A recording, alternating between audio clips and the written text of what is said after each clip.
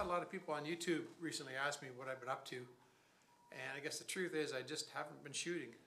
I've been away from archery, and excuse me, I've just been pursuing other interests.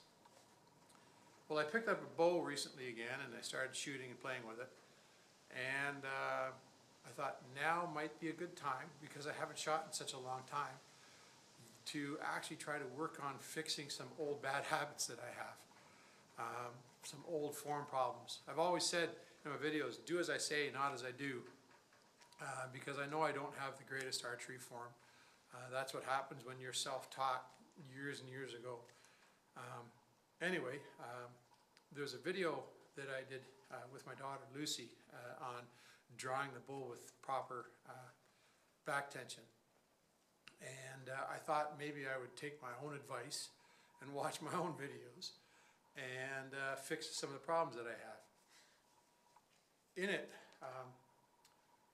I talk about how target archers, when they draw the bow, they first bring their bow arm up to target, then they grab the string, then they draw their bow.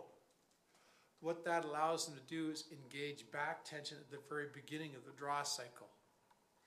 Okay, what I've always done, and comes from being overbowed as a kid, is bring the bow up, settle in, then I have to reacquire back tension because there's a little disconnect there, and what happens is that causes that little mini collapse before I finish my follow through. Okay? And that's what I've been working on fixing. That's what you saw me working on at the beginning of this video here. I know it's going to take a long time to correct it. I'm just shooting my 35-pound Bear Minuteman here, and it's a really nice bow to practice with, a nice lightweight bow that I can really work on fixing that form issue.